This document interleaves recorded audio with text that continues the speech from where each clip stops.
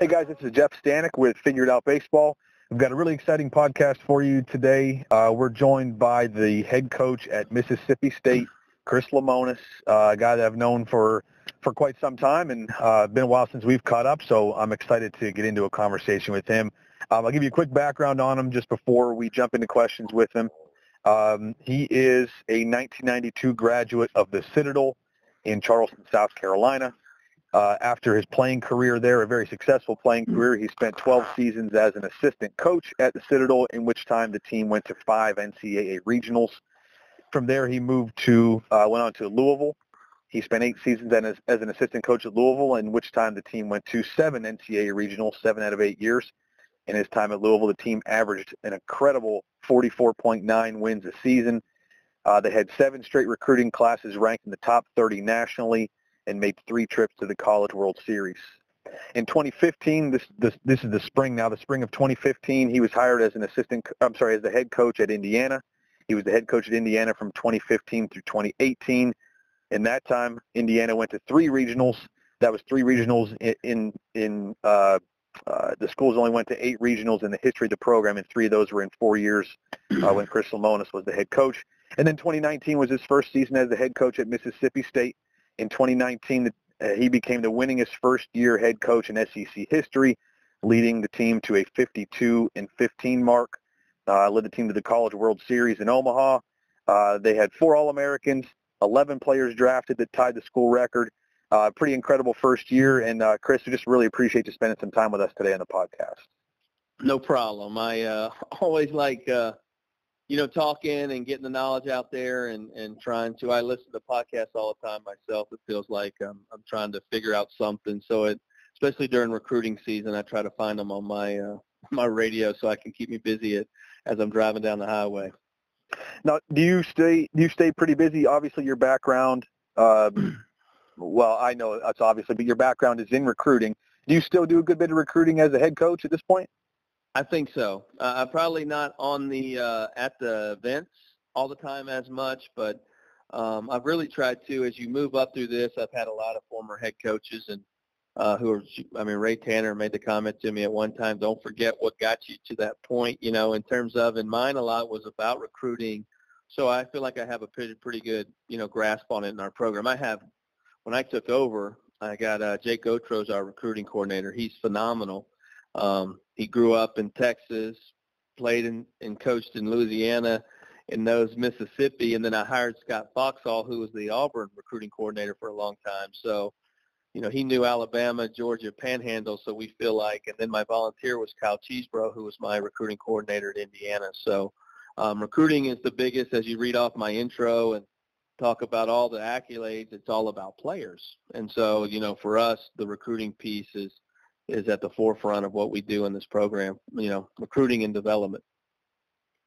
You spent a long time as a recruiting coordinator. Obviously, you trust your own skills and your own judgment. How difficult is it to be a head coach and then have to put that same trust in the hands of your assistants, your recruiting coordinator, as far as making players on decisions and kind of letting them do that when it was you making those decisions for so long?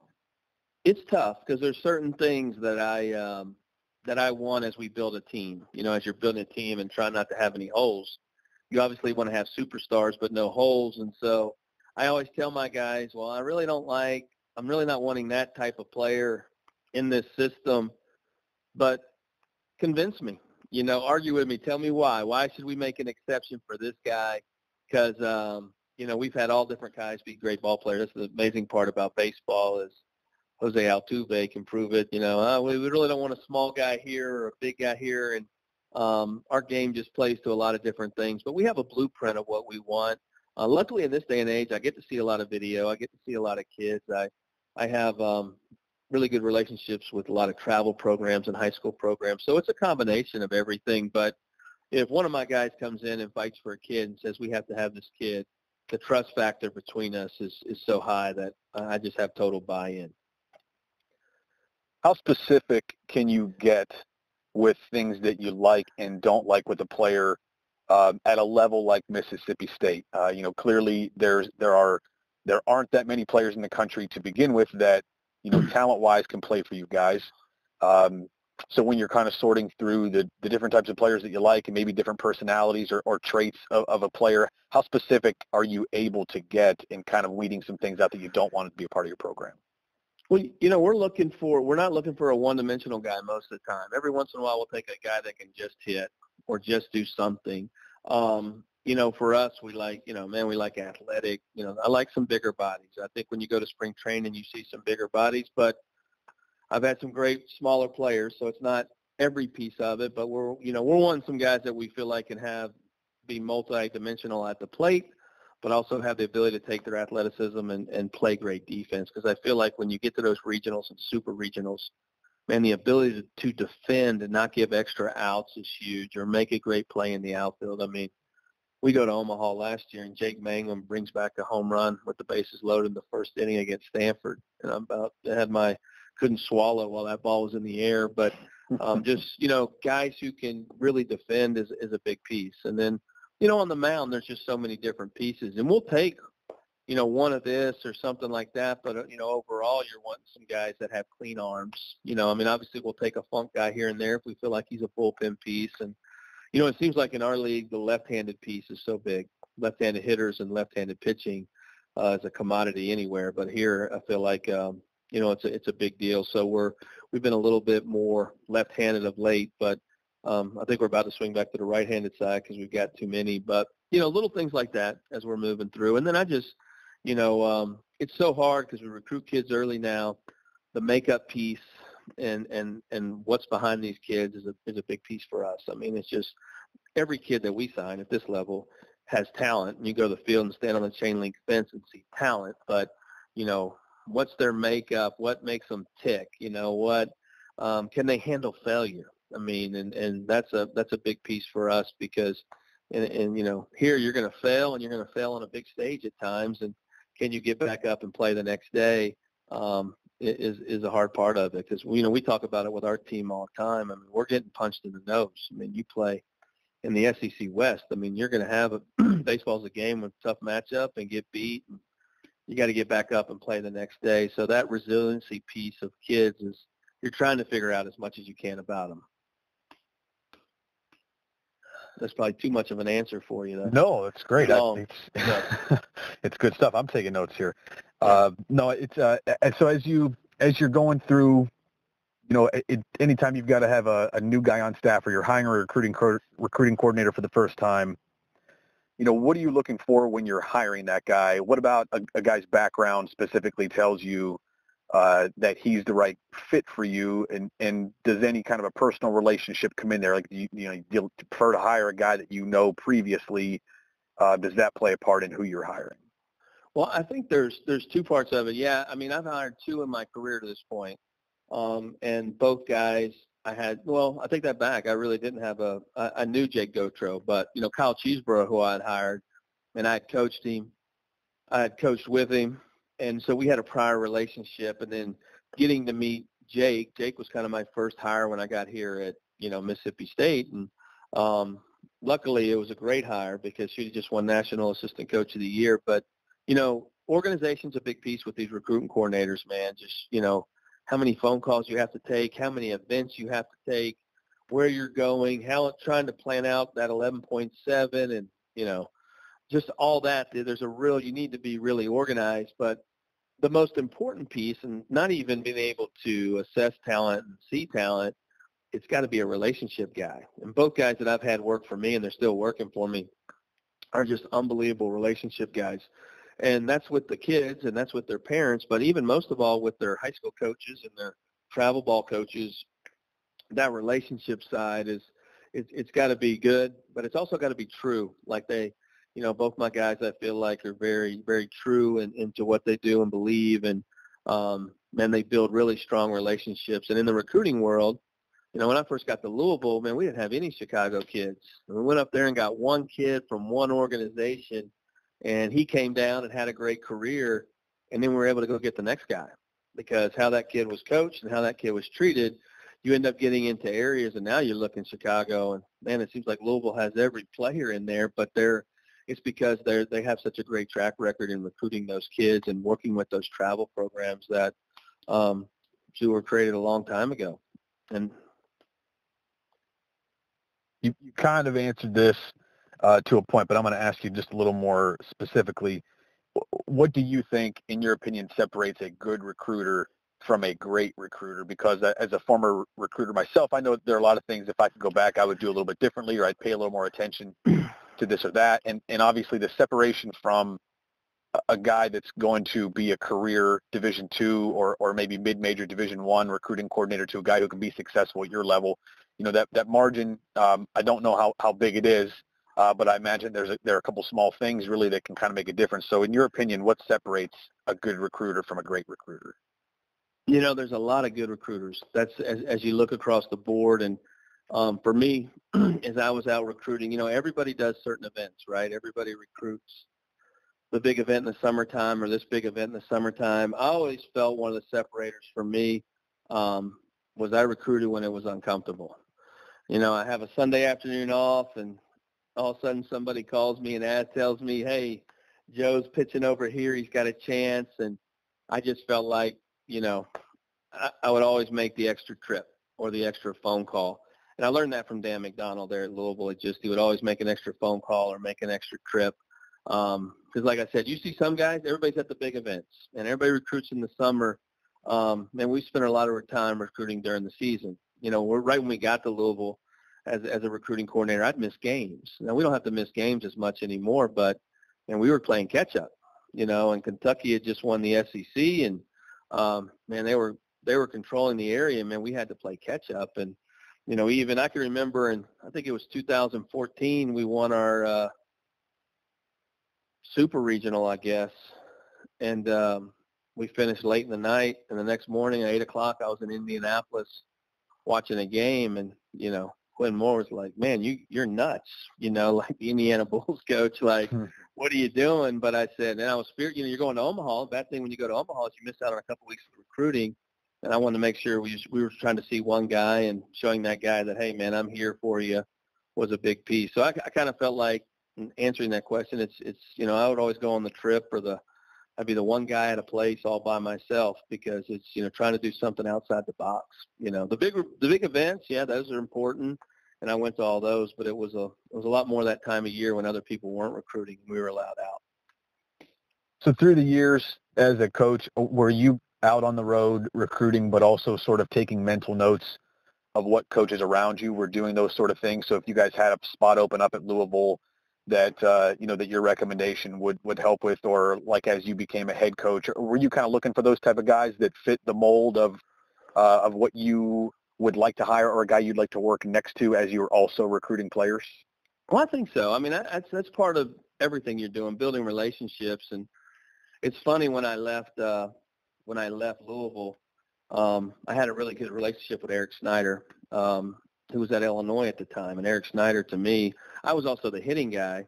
But anytime I saw Eric Snyder, I was picking his brain, because he's a phenomenal hitting guy, And he would give me a hard time for recruiting Illinois kids, but we would talk. And when I left, Dan asked me, hey, who do you hire? I gave him a couple of names, but I said, man, this guy Eric Snyder is really good.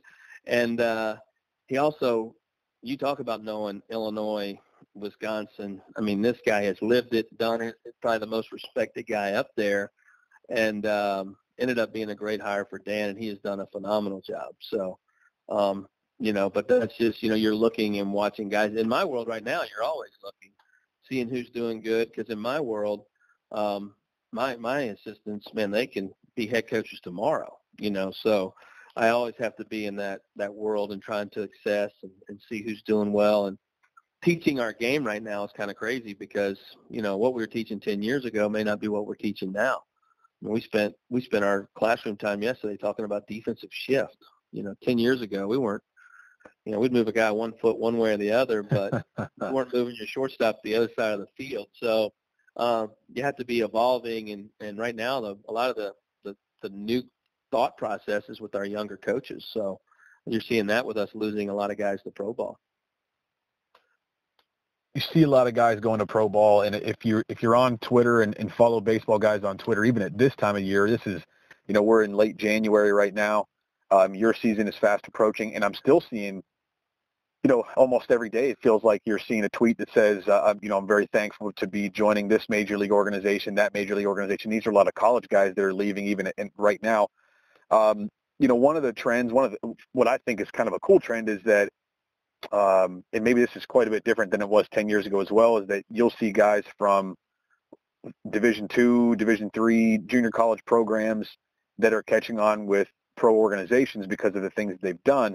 And even in the college ranks, it's difficult to jump from level to level. Has that trend sort of broken down the doors, even broken down the barrier, even at the college level, or is it still at the college level that you just, speaking about what you're doing at Mississippi State, would you still prefer to hire guys that have been closer to your level because of the recruiting aspect or anything else about it? Just kind of comparing how guys from lower levels jump into the minor leagues, but it's not quite so the case with college baseball yet. Yeah, I think there's a bigger dynamic. We have the whole scouting side. That's half of it's teaching, half of it's scouting. When you're going into minor leagues, man, it's that, and these guys they know the technology, but they also, the biggest piece, and we're finding this here with us. I mean, it's one of our bigger battles is one, we have every piece of technology you could have here. Our pitching lab, we have more cameras, and we're adding to our pitching lab all the time, so we can capture all the data. And then we have to learn that, what does this mean? But also the cues to teach, I think, is the biggest piece. And I think that's why you're seeing some of these young coaches going in and working in the minor leagues and having success or getting pulled into the minor leagues. I can always take somebody. I think I could if they had a good enough track record.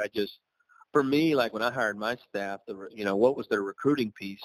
I'll take the better player every time and, still hope we can coach him instead of trying to, upgrade him. So I think you're going to see that in time. I think in time you're going to see some of these guys coming back to the college game, right? So that's going to be the interesting part is where do they get hired at, because the teaching piece, the development piece is going to be really high with these guys coming out of pro ball, I would imagine.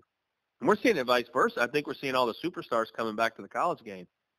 So, yeah, I've actually spoken to some other guys about that too. It's pretty interesting that I have a former player when I was a junior college coach way back when, a player that came through our system and was an NAIA player. After that, he was a volunteer at St. Louis, published an article about his driveline program with his players, and all of a sudden he gets offered a job in the Angels organization. And he had been, I believe, a Division II assistant and then went to St. Louis as a volunteer for like 1 year. He's in the Angels organization. And the last time I talked to him, he basically said, like, I've had a number of pretty good-sized Division I schools that have asked me if I want to come and coach for them. And it's like that's opened up a lot of doors going into I would imagine pro ball. So that's right, because we, I'm not going to sit here and tell you I'm the smartest guy out there in this new age of coaching, right, and technology. So we're trying, we're working, we're doing. I think some of my assistants are a lot better at it than me. But we even have younger guys working our program. We have kids that are working in our school, right, like that. We're an engineering school and a statistics school and a physics school. So we have a handful of kids who have interest in it that we're pulling and looking at information and trying to figure things out. And the hardest part for me in all this, as soon as we figure something out, everybody's moved to something else, so it's trying to stay ahead of the times and figuring out what things you can use to really help yourself, in this world. When I was at Indiana, all my managers, I say all of them, but about 80% of them, they were from the Kelley Business School, which is one of the top business schools in the country, and they were statistics guys, and they were leaving after 4 years, and they were going into pro organizations. It was pretty good, pretty cool. You're seeing these guys move off and going into different things because they wanted the baseball analytics piece. We'd have a couple of them every year on the staff that would break stuff down, and they just, neat group of kids. That is a lot really smarter than me. Good to surround yourself with people that can really be a big asset for you, for sure. That's right. All the statistics, all the data that's available to you now, especially at your level, how do you, obviously you have a lot of people that are sorting through it, but how do you ultimately, I guess, figure out what needs to be done from the stats you're seeing and to, what actually needs to happen with the player? You kind of mentioned that you get the data, you have the analytics, and then you need to figure out how to teach and what exactly you you do with those stats to make your players better. Who does that ultimately fall on, or does it kind of go up a chain with your coaches as far as just how you figure out what the heck to do with these players once you have the numbers? Well, it's a little bit, it's a group effort. We we're lucky here. We have a player development position, so he deals with all our analytics, breaks it all down, works with each coach in certain areas. So he's kind of our point guy, Tyler Younger, really good, and we kind of deal with some things and look at some things internally, and then but we're probably in the middle of the road. We're probably and some things we're probably still pretty simplistic about. I mean, offensively, we haven't gone into a crazy amount, but we were one of the best offenses in the country last year, and led in the SEC in many categories. Pitching-wise is for us right now is a little bit easier, but also just, defensive shift and analytics and how we're coaching and making decisions in the game. And my guy, we lost our guy last year, Justin Aguirre, is with Rapsodo now. But, going into the postseason, he gave me a report every game of, what their pitchers do and what their metrics mean and what we should be looking for. So as you're starting to work off that high spin rate guy in the zone, and we would use it in scouting reports and things like that to let our guys understand and maybe set up our pitching machines so that we could, prepare for that 5 ball in the zone or maybe a really hard curveball guy we were facing, which we never used to do. I mean, we never used to hit off pitching machines, and we probably do it 50% of the time now, trying to simulate other pitches and do other things. It's just, it's just a different part of the game the way we're training now. So our BP is not as successful probably, but we're training for game-like situations. That's been a big change to me, something that I think makes tons of sense, but something that even you said, I think it was, 2014 was my last year of coaching, and even from then until now, that's been a really big change is the pitching machines that are used in practice now. But between that and a couple other things that you've mentioned, what do you think maybe has been the biggest change in college baseball since you first started coaching at the Citadel until today? I think the way we train pitchers and the way I don't want to say weighted balls. I don't want to say drive line. There's a lot of different things out there, but that whole world, we used to, you'd barely have a guy throwing 90 when I started. Now you see 95 daily. And what these kids are doing, I just think the world of, and it goes in a lot of different ways, but I think what Kyle Bodie and them have done at Drive Line and the world of social media, how it's gotten out there. And I know there's a lot of different variations, but it's pretty special what they're doing in that world, and I think, as you look up and see what pitchers are doing, it's that's the biggest difference in, one of the biggest differences in the game to me. And, as guys are training these pitchers and how we train them, it's just so different. I walk into our pitching lab and guys are, they're doing a million different drills. Usually you used to pitch and then you'd fungo some and play in the outfield and then you'd run a couple poles and, 25 years ago when I started, and now they're bouncing balls off trampolines and walls and, they're doing everything you can imagine so that they're preparing themselves for their next outing. Talking about these guys, the players that you have now that are they seem to be just so much better and more advanced than they were. You've got a lot of guys on your team that are, that are going to be future big leaguers. You got a lot of guys that are going to be high draft picks. You have a lot of guys that were pretty good draft picks out of high school. How do you go about managing not only the individuals, but the expectations that are on your team? And these are 18, 19, 20-year-old guys you're dealing with. How do you deal with that with such a, guys at such a young age, and you have all the individual talent and the expectations on the team? How do you manage that as the head coach of a team that has the accolades and the expectation that Mississippi State does? Well, it's the kind of the elephant in the room, and we decide to talk about, we'll approach certain things if it's the draft or if it's the, the expectations, and we try to keep our, I know this is coach speak, but you try to keep it on the day, let's just get better today. Let's do, but there are times we sit down and, we have our, right now we have 4 of the best juniors probably in the country.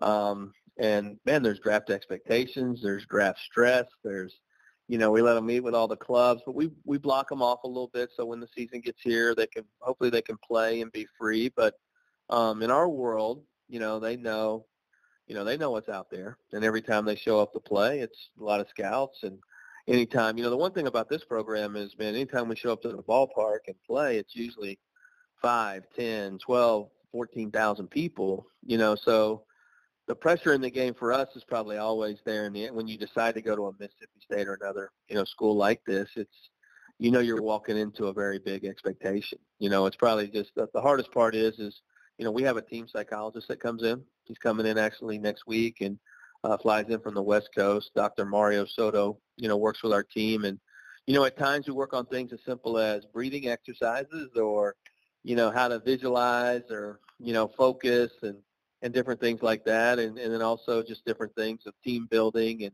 different things that we work on. But the mental aspect to us is huge because you have to, like I said earlier in the podcast, you have to handle failure and you have to handle it on a big stage. I think that's some reason why pro organizations, when you look up and see a guy's had a success playing in our league, man, they're just a safer bet to draft because you're playing in these, and it's not just at Mississippi State. I mean, go to Arkansas, go to LSU, go to Florida. I mean, just every weekend you are having to put it on the line. So it's not easy. It's probably one of the hardest things is building chemistry inside of a team and inside of a team that's, expected to do big things, but you also have guys with very big personal goals also, right? I mean, we're talking about real money and real careers. And so there's a fine balance between everything. Which would lead me to the kind of natural next question. Ever since I've known you, since I first met you, you've always come off as a very even-keeled guy. What in the baseball world, a guy that people say has a slow heartbeat, in a very high-stress position as a head coach at Mississippi State. What's your secret to to staying on that level and not letting things get to you personally? Well, I don't know. Getting to you personal, I guess, is one thing. I guess in the games, our fans get mad I don't argue enough because Coach Pope loves to argue. So we have instant replay now, so you don't get to get too excited as you're playing. But, and I'm probably complaining more. You just don't see it. But in my world, I got the job, and, man, everybody was so, hey, great job, excited for you. And then I had a couple dudes like, man, you're walking into a pressure cooker, and and obviously that's true, but, it's when you're, the more that's given, the more that's expected.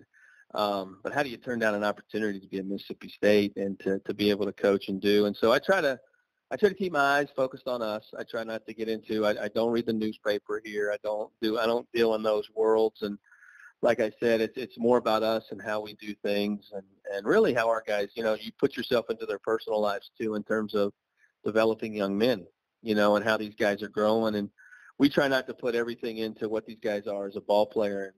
And obviously I know at the end of the day I'm going to be judged on wins and losses, but we can't get in that day-to-day. It'll drive you crazy if just everything's about that. It's more about these guys getting better, this program getting better, doing things the right way.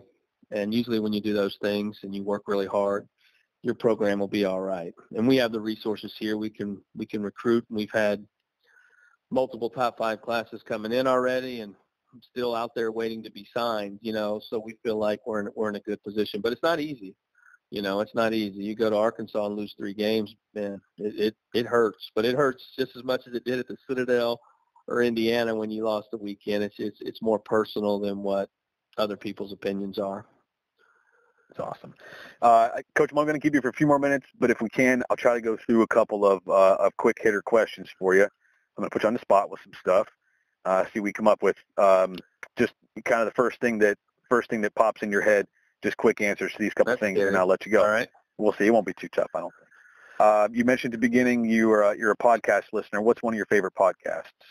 I do a lot of the ABCAs, just the coaches. So I'll do coaches there, but I'll also do college football coaches. I read, I do, but the ABCA's done a good group. I guess I should say yours though, right? If I'm on your podcast, but but I do still just, real new, I just so like I like to listen to what all I like to listen to the coaches. So very good. Favorite school to visit to play at? Wow, I'd say Coastal Carolina. I grew up in Myrtle Beach, and I love the area, but also I think they have one of the nicest ballparks in the country. Who's been the biggest influence on you in your baseball career? I'd say Dan McDonnell. Head coach at Louisville, right? You guys played together, right? We were college roommates too, but still, it's I always felt like we were a great combination, and he always, the things that I wasn't good at, he was able to, help push and teach and do. And we still talk all the time and very close, but I'd say Dan. What are you most excited about in your life today, baseball or otherwise? Say that one more time. What are you most excited about? Something you're most excited about just today, going into today?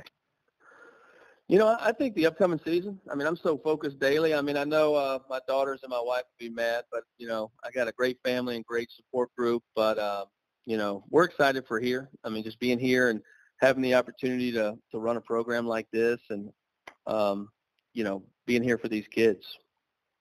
Who's your favorite person to follow on social media? Oh, wow. Is it Rex if Chapman? You're on there. He has all those good videos of crazy stuff that happens in the play. Is that a bad one? No, that's a good one. That's a good one. And we're the one with the dogs because I like watching the dogs do crazy things. So I know it's really off for a baseball coach. That's why we ask. A couple more. Best college player that you ever coached. Not the guy that had the best major league career, but the best player, the best guy that was on campus when he was on campus, best player you ever coached. God, that's a hard one. But I probably got to go Chris Dominguez at Louisville, who was really, really good. I recruited Brendan McKay, but I didn't coach Brendan, so I can't say Brendan, even though I watched his career. And then last year I had Ethan Small, who was the National Player of the Year. So, but I'd say Chris Dominguez. I coached him longer. And Jake Mangum. How about you forget that one? So yeah, it's a good name. I've been fortunate. I could give you a long list. Jake and Ethan, I only coached for a year. So hey, go with the guy you coached for a while. They taught me probably more than I taught them. So last one, the best college player you ever coached against, the guy you really didn't want to see on the other side of the field. Oh, it's easy. Kyle Schwarber. So when I was at Louisville, Kyle Schwarber, we could never get that guy out, and they beat us. I mean, that just poor guy. When I went to Indiana, I wasn't even sure I liked him when I went to Indiana, but he's too good of a dude. Like one of the best guys you'll ever meet, but he was a great competitor. Everybody, this has been Chris Lemonis. He's the head coach at Mississippi State. Sincerely appreciate you being on the podcast today. A really incredibly successful guy, yet still no ego, very down to earth, and one of the hardest workers you'll find in college sports anywhere. Chris, really appreciate your time, man, and thank you so much for being a part of the podcast today. No problem. Thank you for having me, Jeff. Best of luck to you guys this season. Thank you.